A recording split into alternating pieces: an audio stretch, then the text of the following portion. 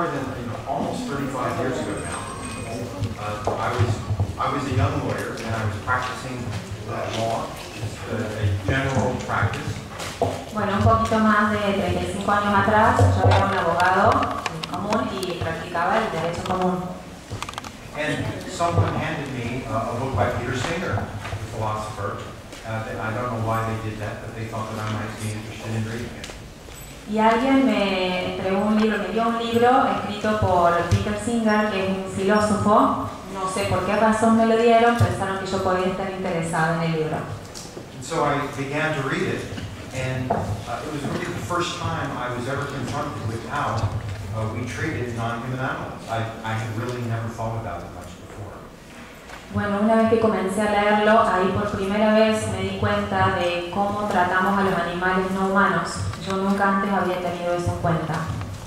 And I was unable to forget it. And I thought I thought that then I had some kind of moral responsibility to use my legal training to try to help non-human animals, because after all, that's why I had become a lawyer, in order to try to engage in social reform. And I couldn't see any humans who needed me as much as non-human animals needed.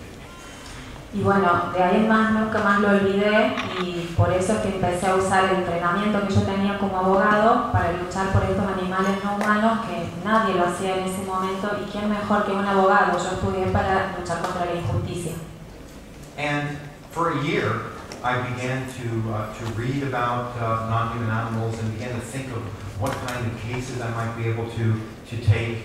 And I thought that I was the only lawyer in the world who cared at all about using his legal training to help non-human animals. Por un año comencé a leer libros sobre derecho animal, y también para entender un poco, y pensé que yo era el único abogado en el mundo que estaba teniendo esto en cuenta, que estaba leyendo y preocupándome por esto. Well, the ironic thing is I was almost the only lawyer in the world who wanted to use his legal training to help non-human animals, but not quite. In November of 1981, I learned that there were other lawyers in the United States who wanted to hold a conference in New York City to talk about forming what became the Animal Legal Defense Fund. Bueno, irónicamente en realidad era uno de los pocos abogados que estaba interesado en este caso, pero después encontré otro grupo de abogados y juntos en el año 1981 me ayudaron para crear el Fondo de Defensa Legal de los Animales. Animal Legal Defense Fund, sorry. No, it's okay. And actually we call ourselves Attorneys for Animal Rights. And we called ourselves Attorneys for Animal Rights for 4 or 5 years, until we began to think that using the word animal rights was too radical for lawyers to use. Bueno, empezamos a trabajar con derecho de los animales hasta que por 4 años, si no me equivoco, 4 o 5 años, hasta que descubrimos que el término derecho de los animales no era tan no era muy conocido. And so in 1985, or around then, we began calling ourselves the Animal Legal Defense Fund. And I was the president of the Animal Legal Defense Fund from 1985 until 1995. Yo fui el presidente del Animal Legal Defense Fund, comenzó su vigencia en 1985 hasta 1995, por 10 años. And so we young lawyers used to sit around as much as we could get together, because we came from all over the United States. So we would get together 3, maybe 4 times a year and try to come up with ideas about ways in which we might be able to help non-human animals. Y así fue como nosotros, un grupo de abogados jóvenes, comenzamos a reunirnos, no mucho porque no podíamos, 3 o 4 veces al año, y ver cómo comenzábamos a luchar por el derecho de los animales. And then slowly the whole awfulness of the status of non-human animals in law began to dawn on me as I slowly realized through my litigation, which I usually lost, that non-human animals were considered to be things in law. And when they were things in law, that meant that they were essentially invisible to the legal system, to the civil law, to judges doing civil cases. and that because non-human animals were invisible, they lacked almost all protections. Y ahí fue cuando empecé a ver la parte fea de esto, de estudiar esto del derecho de los animales, porque me di cuenta que los animales son considerados cosas para la ley, y al ser considerados cosas son invisibles y se les niegan los derechos fundamentales. Eso lo descubrí a través de las litigaciones en el derecho normal, en el derecho común. So that went on for 4 or 5 years as I began to realize the legal situation that non-human animals were in. And about 1985 now, 29 years ago, I began to work with a man named David Faber, who I'd met at that conference in 1981, and indeed those of us who met each other in 1981 are still friends and colleagues now, 30-some years later, still scattered all over the United States. Bueno, y ahí fue cuando decidí comenzar a trabajar con esto, con un colega con el cual 30 y pico de años después todavía seguimos trabajando juntos. And I don't remember the name of the David Faber. David Faber. I will tell him that you forgot. No. And I began to, and so David Faber and I would sit down, and he was in Detroit.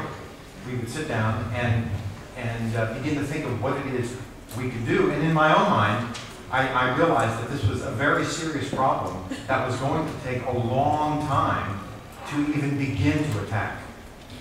Ahí los dos juntos sentados comenzamos a pensar en este problema y nos dimos cuenta que iba a ser un problema de larga duración al cual íbamos a tener que enfrentar. And so in 1985, I decided that I would think of, and I worked with David Faber, that I would think of how we might be able to set out a strategy.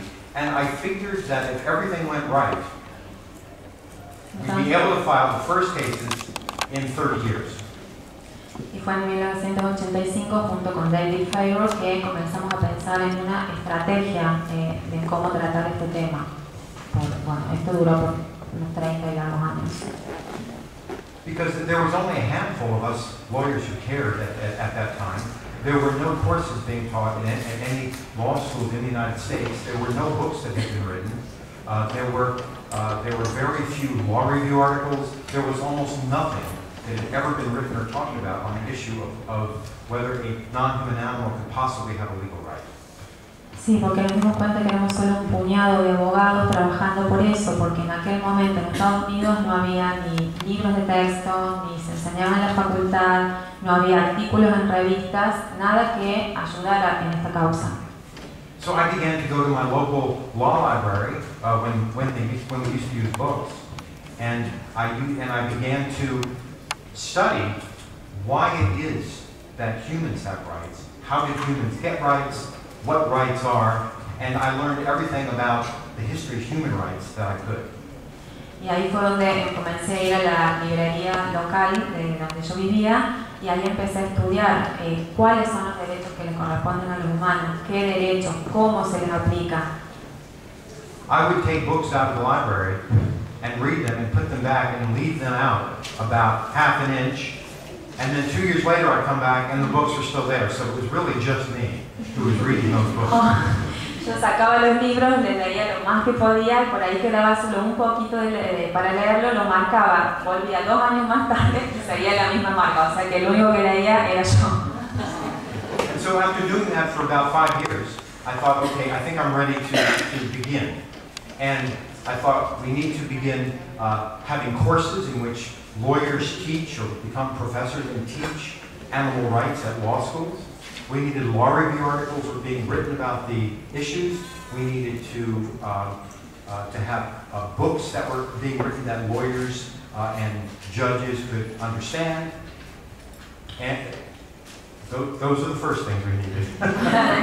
Entre las cosas que, bueno, estuve trabajando con estos 5 años para lograr crear cursos para que los alumnos estudiaran, los profesores enseñaran sobre el derecho animal, para que hubiese libros y textos. Esto es una de las primeras cosas que se necesitaba.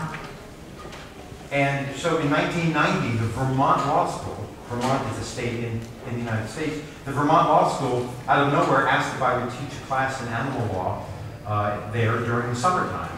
And I said I would, and I've been teaching it there every single summer ever since.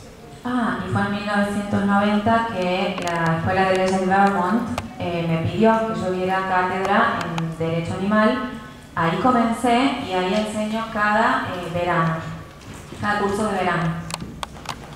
¿No? And then something important happened. Peter Singer came back into my life again. Peter and I have become friends, and we've stayed friends for more than 30 years. And his book had begun really setting me off on the course that I had been taking, and had caused me to read dozens and dozens of books by philosophers about the moral rights of non-human animals. Bueno, y ahí fue cuando Peter Singer vuelve nuevamente a mi vida. Su libro empieza a tener más efecto en mí, y ahí yo empiezo también a leer docenas y docenas de libros sobre los derechos morales y éticos, sobre filósofos, libros de filosofía. And in 1991, I think, Peter Singer and Paolo Cavalieri, an Italian philosopher, wrote a book called The Great Ape Project, and also began the Great Ape Project. And they asked David Faber and I if we would submit a chapter on the legal rights of non-human animals. Fue en 1991 que él me pide que hagamos un capítulo sobre los derechos humanos, los derechos legales de los animales no humanos, con otra persona, Pablo Cavalieri. And so if you get a copy of the book, The Great Ape Project, and you open it to find my article, you will not see it because it is not there, because at the last moment, Peter and Paola kicked our article out. Bueno, el libro se llama The Great Ape Project, es lo que me dije antes. Si ustedes abren el libro, no van a encontrar mi capítulo porque Peter y Pablo me pidieron que lo sacara. Why? Why, you might ask? Well, the reason why is that they were philosophers, and they did not like the fact that we were analyzing it in legal terms, which might not be the same way that they would analyze it, and might even not be as pure, philosophically pure, as they wanted. El motivo es que, como ellos eran filósofos, veían que ellos analizaban todo en términos legales y se perdía la esencia de lo filosófico, por eso. So our emails went back and forth, and we finally were given an ultimatum that we either had to change in certain ways or they would kick the article out, and we refused to do that, and they kicked the article out. A pesar de que nos negamos, ellos lo mismo sacaron el artículo. I was pretty mad. Yo estaba bastante enojado. And so I went to a computer and looked at a legal research tool, and I called up every American case that had been decided that was reported on the computer since 1619, and I put the words Peter Singer in to see what came out. Entonces fui, me senté enfrente de la computadora y empecé a buscar la herramienta de investigación legal para ver, bueno, y ahí para que salieran diferentes artículos. Y ahí vi que desde el año 1619 aparecían artículos y también apareció el nombre, salió a la luz el nombre de Peter Singer. Nothing came out. So I put the name of another prominent American animal rights philosopher named Tom Reagan in to see what came out. Nothing came out for Tom either. So that meant that no American court had ever said the words Peter Singer or Tom Reagan. Claro, nunca habían salido. Peter Singer nunca apareció. Cuando él puso Peter Singer no apareció nada. Puso el nombre de otro, Tom Reagan. Tampoco obtuvo resultados. Ninguno había presentado nada, ningún caso en la corte. No había caso con precedentes en la corte. So I put the word Aristotle in, and I found that maybe 10 times in 390 years an American court had ever said the word Aristotle. Aristóteles. Aristotle, the philosopher. The philosopher. Yes. Cuando puse el nombre Aristóteles aparecía 10 veces en 390 años todos los textos de él, publicaciones, pero artículos. That's when I realized that judges didn't care about philosophy. and that they didn't understand philosophy and they didn't value philosophy. And if I was going to persuade judges that a non-human animal should have a legal right, I needed to begin to persuade them in legal terms that they had been educated about, that they used every day, so that what I was doing would appear much less strange. Claro, ahí me di cuenta que los jueces no saben de la filosofía, no le prestan atención, no se interesan por la filosofía. Entonces me di cuenta que si quería luchar por el derecho de los animales no humanos, tenía que comenzar a hacerlo en términos legales. And I stopped reading books about philosophy. Libros de filosofía. And last year, Peter and I both spoke at a conference at Yale, and we both gave a keynote address. And I knew Peter, and they asked me if I would ask him to come and give the keynote address. So I sent Peter an email saying, Peter, would you come and give this keynote address at Yale? We lawyers couldn't care less what you have to say, but the other people might care. Keynote. Entonces, bueno, al año siguiente nos volvimos a juntar con Peter Singer, bueno, y lo que nos pedían era una keynote, que es darle una dirección importante a esto, porque es algo que a los jueces les interesa. Quizás nosotros no lo entendemos, pero el resto sí entiende de qué estamos hablando.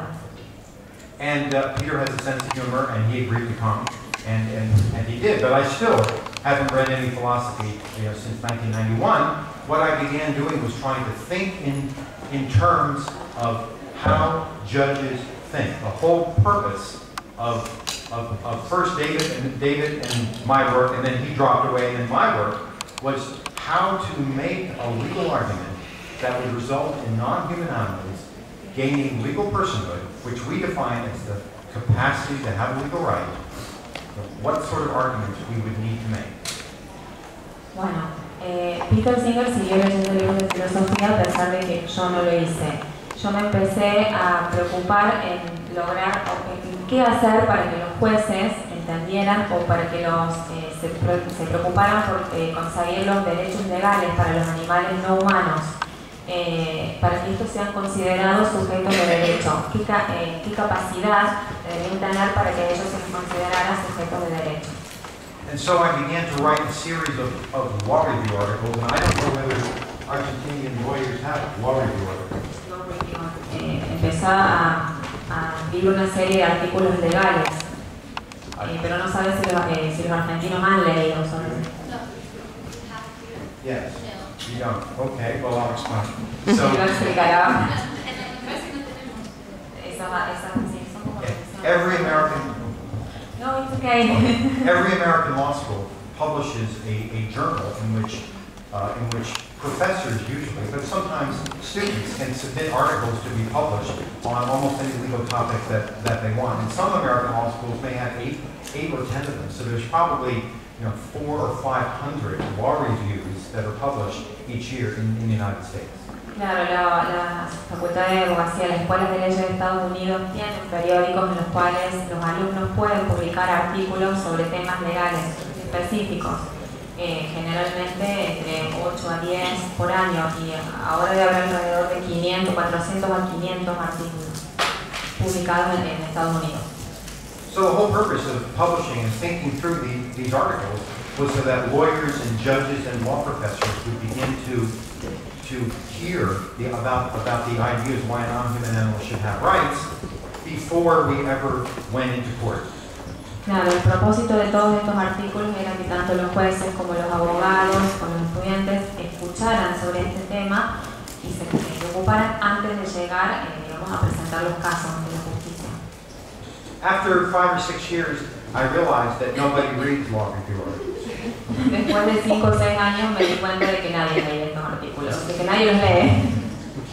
So that's when I began thinking of publishing a trade book, which I found a publisher, and I took the articles that I had written in technical language and put them in language that I hoped an average, educated person would be able to understand.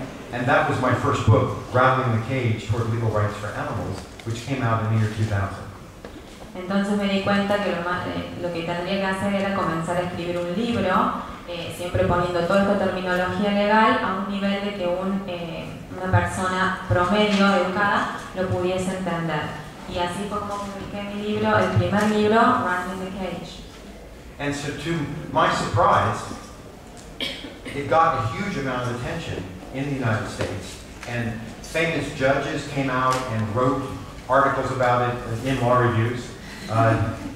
Lawyers came out, there were conferences at law schools, and it did exactly what I hoped it would do. It began to stimulate the debate about whether non-human animals should be legal persons with legal rights. And then, almost at the exact same time, I was asked to teach the first class in animal rights at Harvard Law School. Y ahí me di cuenta de cuánta atención le prestaba el público. Jueces famosos comenzaron a leer, incluso a publicar también artículos sobre este tema. Y eso no solo los jueces, sino abogados, estudiantes. Y eso es lo que yo quería, justamente, que se estimulara el debate sobre si los animales no humanos tienen que ser considerados sujetos de derecho. And so that plus the fact that simultaneously Peter Singer was appointed a professor at Princeton caused even more newspapers and even other sorts of media to pay attention and think that maybe something was happening in the field of animal rights jurisprudence or animal rights law, or for Peter, animal rights philosophy. Simultáneamente apareció Peter Singer, que habló con un profesor de Princeton, y ahí es como que empezamos a ver que algo se podría hacer sobre la jurisprudencia del derecho animal. And so when I was speaking and on lecture tours and book tours and about Rat in the Cage, I kept getting a question, which was, well, where do you draw the line? And so I decided to write a second book called Drawing the Line, in which I explained how you could draw a rational line when you're trying to determine, at least for some purposes, which non-human animals might at least be the first animals who should have legal personhood and legal rights. Bueno, y ahí fue donde, después de tanto hablar y leer sobre este primer libro, Rat in the Cage, surgió la pregunta de dónde se establecen los límites. Entonces, a raíz de eso surge mi segundo libro, Drawing the Line.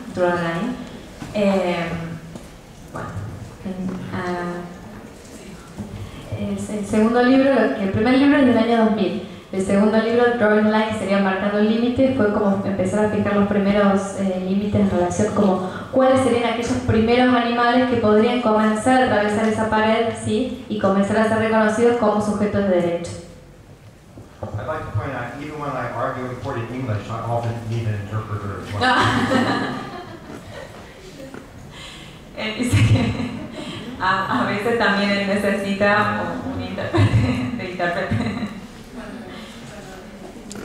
Sí, cuando tiene un caso en la corte también necesita un intérprete en inglés. And so those two books really contained the arguments that I intend to begin making. So now this is 2003, so I'm 18 years into my 30-year plan. Estos dos libros justo contenían los argumentos legales que eran necesarios para presentar. Esto surgió en el 2003 y bueno, llevo 18 años trabajando en esa. And then when I wrote Rat in the Cage, I referred in about a page to a slave trial that had occurred in England in 1772, and the slave's name was James Somerset, and he had used the common law writ of habeas corpus in order to achieve his freedom. Claro, cuando comencé a escribir este libro me refería a un caso particular de esclavitud en el año 1772, que es de un esclavo negro llamado James Somerset, quien recurrió a la justicia por el medio del pedido del habeas corpus. And so I began to look more deeply into the idea of using a common law writ of habeas corpus in order to file that on behalf of a non-human animal. Y ahí fue cuando empecé a ver más detalladamente que podía llegar a usar el recurso del habeas corpus para luchar por los derechos de los animales no humanos, que era un medio para luchar por los derechos de los animales no humanos. Now the common law and the civil law are different. El common law, el sistema del common law es diferente del derecho civil. So the civil law primarily is composed of statutes that are passed by Parliament or administrative rules of some kind, but that's not what the common law is. It is not completely private. El derecho civil se basa en estatutos que se pasan a través del Parlamento o de los ministerios, pero el common law actúa de manera diferente. So in the United States and in England, in fact, in every country in which the judges speak English, the common law is used, and judges are much more powerful in common law courts. They can make decisions that a country like Argentina would automatically be made only by Parliament. But in a common law country, judges have these wide powers. En Estados Unidos y en Inglaterra, en donde los jueces hablan inglés, el sistema del common law se usa y esto los hace más poderosos a los jueces, porque ellos son los que toman las decisiones, a diferencia de, por ejemplo, el sistema en Argentina, donde todo se da a través del Parlamento. So common law judges actually make the law.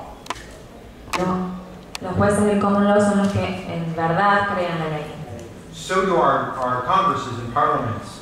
They also make law, and their law will trump what a common law judge does. But in the areas in which a legislature has not specifically legislated, the judges can then make the law.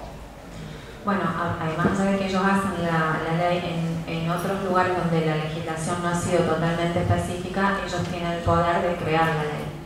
And so there are just many areas in which common law judges have made the law for centuries. So what is a contract?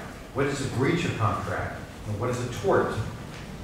These are all common law concepts, and amongst them is the idea of habeas corpus.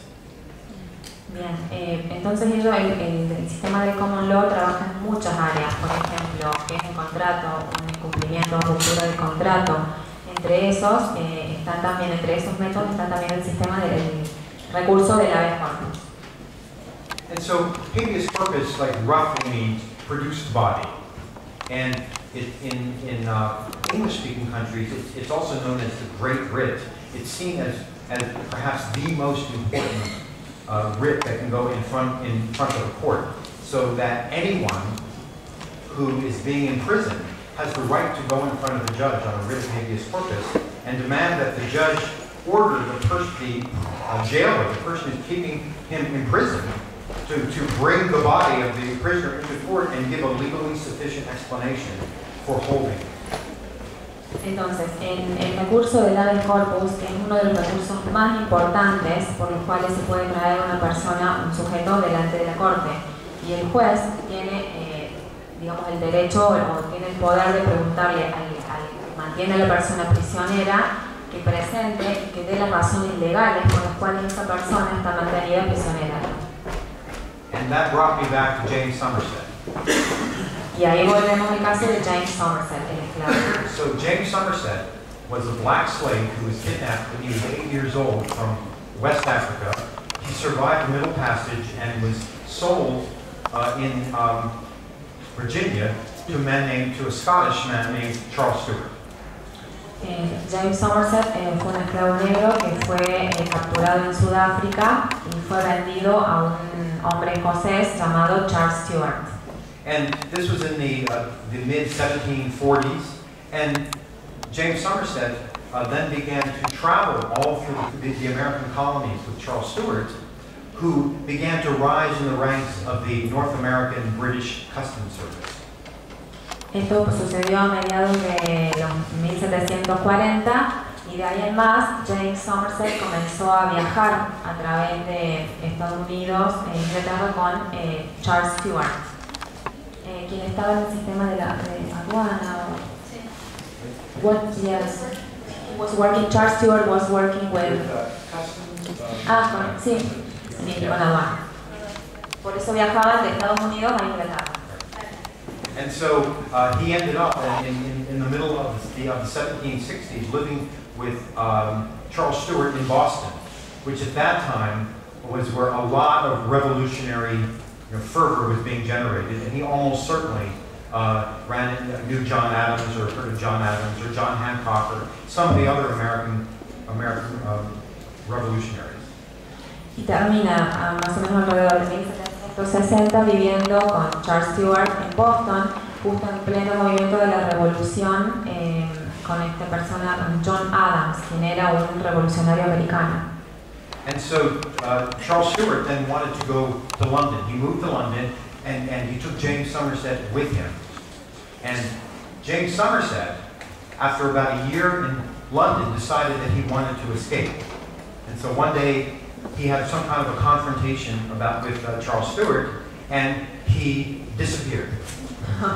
Bueno, Charles Stewart se lleva a James Somerset a Inglaterra con él, y ahí es donde James Somerset decide que él quiere escaparse. Tiene una fuerte confrontación, una fuerte pelea con Charles Stewart, y él decide que quiere desaparecer.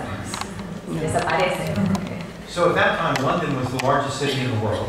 It had over 1 million population, and it was built really deep into the ground and spread out, and it was not easy to find somebody. So Charles Stewart was so angry as whatever went on, and I was never able to find out exactly what was said between Charles Stewart and James Somerset, but what happened angered Charles Stewart so much that he hired slave catchers to track James Somerset down. Bueno, era un territorio tan grande que era imposible encontrar a alguien, por ende le cuesta mucho a Charles Stewart encontrar a James Somerset. Se enoja tanto que contrata a buscadores de esclavos para que logren encontrarlo. And so after 73 days, they found James Somerset, and they didn't bring him back to Charles Stewart. Charles Stewart had ordered them to bring him to a ship called the Anne and Mary that was anchored in London Harbor, and their orders was to sail him to Jamaica, where he was to be sold in the slave markets, and then he would spend the rest of his life, which would be 3 to 5 years, harvesting sugarcane in Jamaica. Bueno, luego de 73 días de búsqueda, finalmente lo encuentran, lo aprisionan, lo encadenan y lo meten en un barco que es llamado el Anne and Mary, Ana y María, que en el puerto de Londres, que iba directo a Jamaica, donde James Somerset iba a estar en el mercado de los esclavos, y su vida útil iba a ser más que de 3 a 5 años.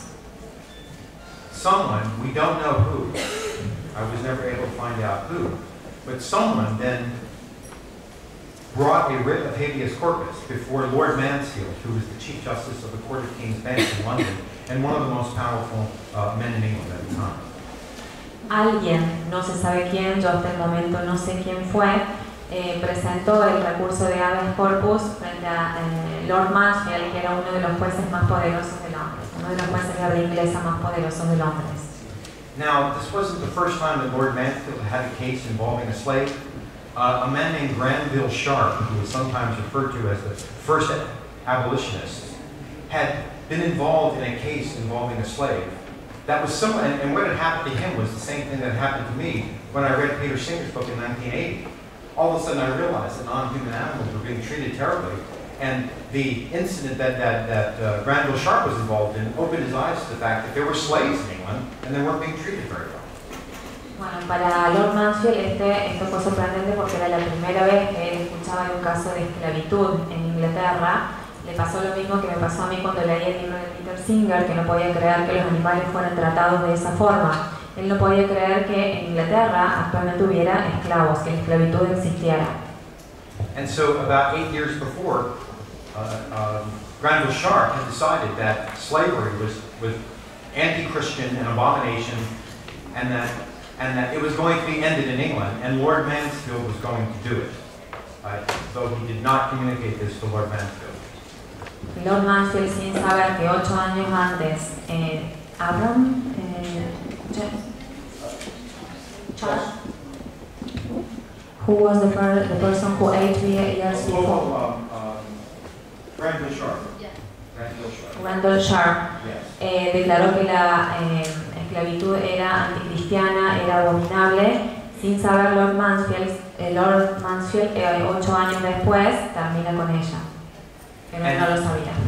And so Granville Sharp had been responsible for seeing that a number of cases involving slaves had gone in front of Lord Mansfield in the previous 8 years, which had begun irritating Lord Mansfield.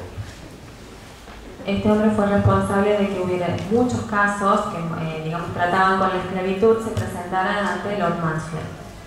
And so, on the very date, on the morning of the day that someone brought a writ of habeas corpus on behalf of James Somerset, Lord Mansfield had in a bad mood from the last case involving a slave out of his court. La mañana del día que alguien le presentó el recurso de habeas corpus a Lord Mansfield, estaba de tan mal humor que decidió que ese era el último caso de esclavitud que estaría en la corte. Estaba cansado de que le mandaran tantos casos a él. So before lunch, Lord Mansfield had finally gotten the last slave case out of his court. After lunch, people come in claiming that they're seeking a writ of habeas corpus on behalf of another slave, James Somerset, who is chained to the deck of the Anna Mary, and they want that writ of habeas corpus now, before the ship sets sail. Después del almuerzo, alguien le trae el recurso de habeas corpus de este esclavo, James Somerset, quien iba a ser enviado a Jamaica, esclavo en un barco, y le piden que, bueno, que lo resuelva. This is really the greatness, one of the manifestations of the greatness of Lord Mansfield. I think was the greatest judge ever to speak English, in that he had to make a decision. Should he issue the writ of habeas corpus? Now, it's not that easy of a decision, because a writ of habeas corpus applies only to persons. It does not apply to things in the law. So Lord Mansfield could have taken the easy way out and said, James Somerset is a slave, he's property, he's a thing, and I'm not going to issue a writ of habeas corpus. Or he could have done what they asked him to do, which is assume Lord Mansfield, without deciding right now that James Somerset could be a legal person. Let us make the argument to you and let you decide whether indeed he is a legal person or he's a legal thing. Boy. Is that too much? It wasn't, but I'll try. Don't worry. Because I start getting excited.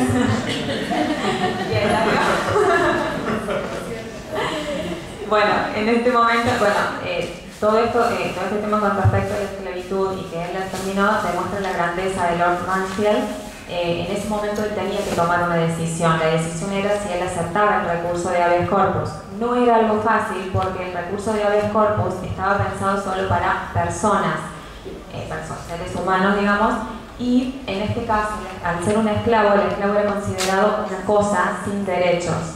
Entonces, él estaba entre dos opciones: otorgar el derecho de un juicio de habeas corpus al esclavo y que él se volviera un sujeto de derechos, o simplemente no tomarlo.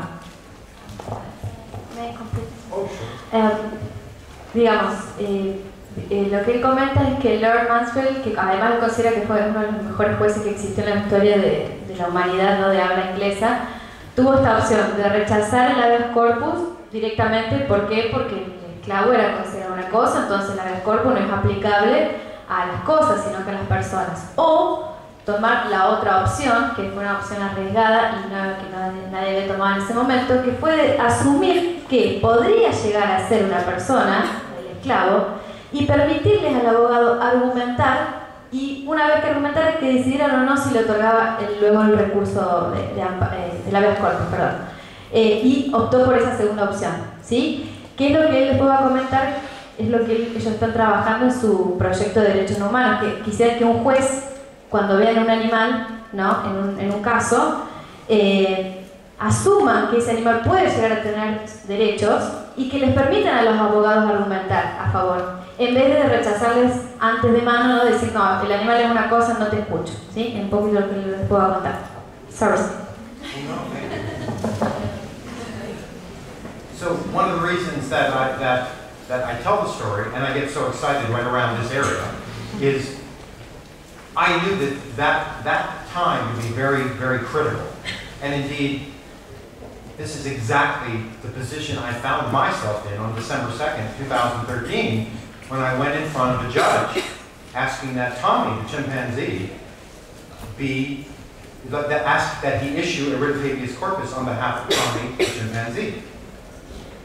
Por eso traje a colación este ejemplo, porque es una situación, las razones porque es una situación crítica, y yo estuve en la misma posición que estuvo, en cierto modo, Lord Mansfield, el 2 de diciembre del 2013, cuando presenté mi caso del chimpancé Tommy, que está mantenido en cautiverio en Nueva York, y presenté el recurso de habeas corpus. So I was very aware that 241 years before I was standing up in front of a court asking that Tommy the chimpanzee be the object of a writ of habeas corpus on the judge, that Lord Mansfield had to confront the exact same problem with respect to James Somerset, the black slave. Tomé conciencia en ese momento que 241 años atrás Lord Mansfield estuvo en la misma situación que estuve yo, pidiendo el recurso de habeas corpus a un chimpancé, Tommy. So, Lord Mansfield then issued the writ of habeas corpus and assumed that James Somerset might be a legal person, even though he didn't say that he was, but he said, I'm going to hear arguments about it. And so he issued the writ of habeas corpus. James Somerset was taken off of the ship and brought before him and basically put out on bail. Bien. Entonces, en aquel momento, Lord Mansfield tomó la decisión de aceptar el recurso de habeas corpus y lograr pensar que James Somerset podía llegar a ser considerado sujeto de derecho. Entonces decidió escuchar los argumentos que había, hicieron que a James Somerset se lo sacara del barco donde iba prisionero, se lo presentara ante la corte y se hablara de, digamos, para que presentaran esos argumentos.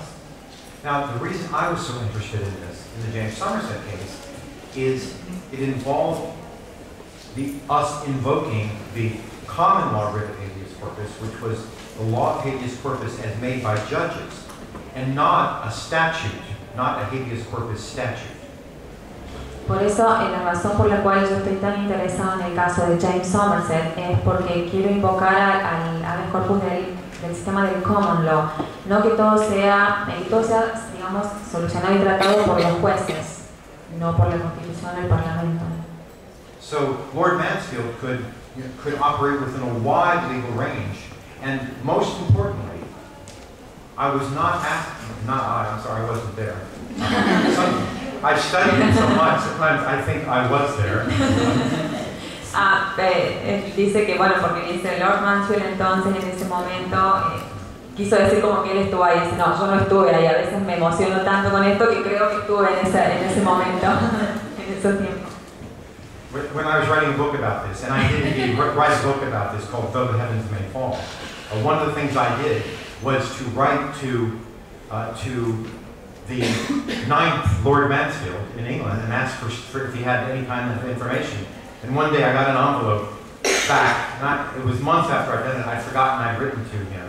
And I opened it up and it said, Dear Attorney Wise, Lord Mansfield asked me to tell you this. And I thought, he's telling me things, but I realized it was not the first Lord Mansfield telling me those things, it was the 9th Lord Mansfield telling me those things. The 9th? The 9th.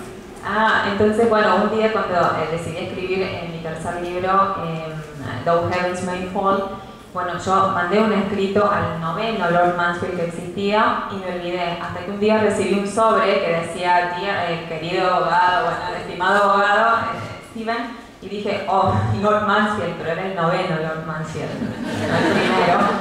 No, pensé que era el primero. So, that began this extraordinary set of court hearings that lasted on and off from November of 1771 until June 22nd of 1772, when Lord Mansfield, on behalf of all the judges of the Court of King's Bench, although he ignored all the rest of them and did what he wanted anyway, and they all went along, until he issued his decision as to whether James Somerset would be a slave or would be free, and whether he issued a writ of habeas corpus. Tomó un largo 6 meses con los jueces, perdón porque me perdí en una parte, desde noviembre de 1771 hasta junio de 1772, duraron 6 meses de idas y vueltas consultando con todos los jueces si James Somerset continuaría siendo un esclavo o se lo dejaría libre. And the hearing right before, June 22nd, occurred in May of 1772. And Lord Mansfield was trying to get the two parties to settle the case so he didn't have to decide it. And by then, all the city of London, the country of England, had really split into camps, and everyone understood that this was going to be a major test case as to whether you could be a slave in England. Entonces, en mayo de 1772, Lord Mansfield trajo a las dos partes juntas y porque ya necesitaba tomar una decisión. En ese momento, they had to make a decision, and at that moment, the people in England were taking sides. Claro, la gente en Inglaterra tomaba distintas posiciones. La esclavitud o no. And so the lawyers, who were now the greatest lawyers in England, they were on both sides. And nobody would settle the case. And so Lord Mansfield then threw up his arms and said, well then let justice be done, though the heavens may fall. And that's where I got the name of my book. En ese momento los abogados, que serían los abogados más importantes hoy en día, también tomaron dos bandos, dos partes. Y Lord Mansfield les tuvo que decir, bueno, tenemos que llegar a una decisión, y por eso en el libro, Though Heavens May Fall, que el cielo se nos caiga. Tenían que llegar a una decisión final. Dijo esa frase, por eso el nombre, that's why the name of your third book, due to that phrase. Yes, though the heavens may fall. Though heavens may fall. And so on June 22nd, 1772, Lord Mansfield stated orally from the bench a very short opinion, lasted about 2 minutes. But the key sentence in it was that slavery was so odious. That is a very bad thing. It's a very bad thing. So slavery was so odious that the common law would not support it.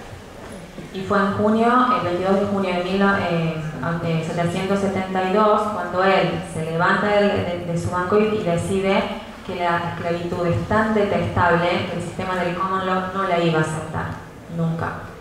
And indeed, that's when I began my book with James Somerset running out of the courthouse down the street and pounding on Granville Sharp's door, which I know happened because I read his diary. And Granville Sharp saying it's over, in the struggle between Granville Sharp and Lord Mansfield, where basically Granville Sharp won, and there's no more slavery in England. Y bueno, fue ese el momento cuando yo comencé mi libro, el momento en que James Somerset sale siendo un hombre libre. I even tried to find out what happened at a dinner. There was a dinner in London 200 years after this occurred, at which all the famous, the judges, the Lord Mayor, they all had this dinner, and deep in the bowels of a Harvard library, I found the guest list and where everybody sat.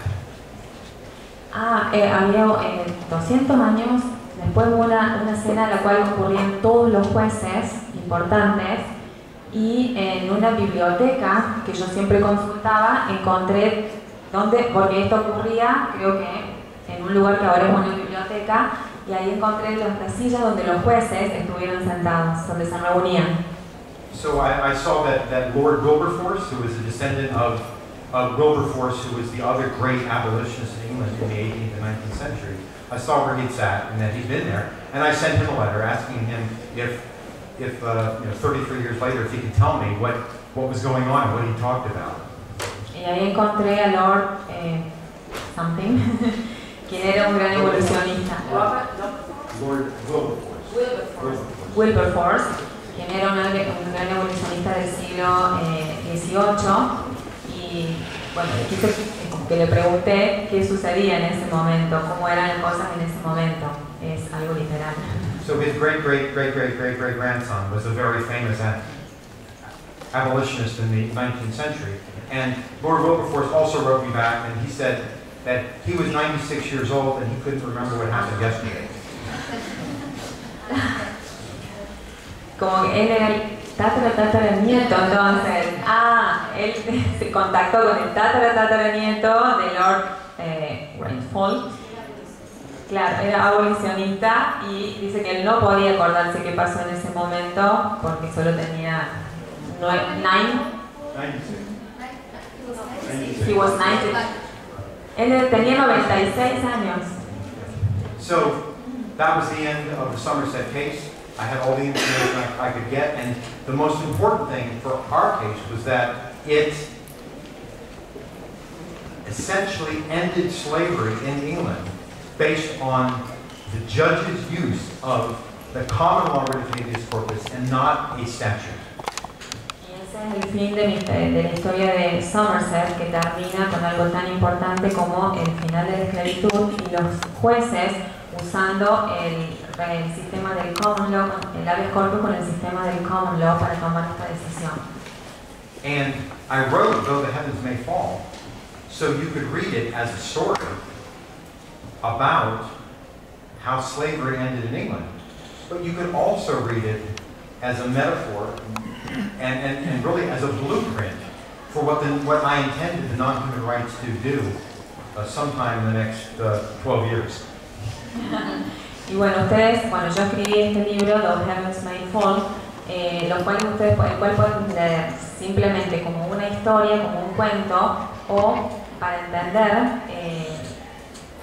el proyecto el proyecto en el que él se basa, porque este caso fue clave para la decisión de él del proyecto del recurso de los derechos no humanos. So up until about 2007, which is now 22 years after I decided that we were going to begin the process of getting legal rights for non-human animals in the United States, at least, I decided I was finished writing and finished thinking about, theorizing about it, and the time had come to begin working on the actual cases. En el año 2007, que fue cuando creó el proyecto de derechos no humanos, es cuando decide que no va a escribir más, pero sino que va a empezar a tomar acción, que es el momento de empezar a tomar acción y presentar casos. So I began to bring other people into the non-human rights project. I teach many places, and I would see who my smartest students were, and I'd ask if they would come work with me, volunteer to work with the non-human rights project. Y es ahí cuando junto a muchas personas de diferentes lugares, yo enseño en diferentes lugares y a mis estudiantes más inteligentes o más destacados los llamé para que trabajaran conmigo como voluntarios en este proyecto. And then we began to attract lawyers.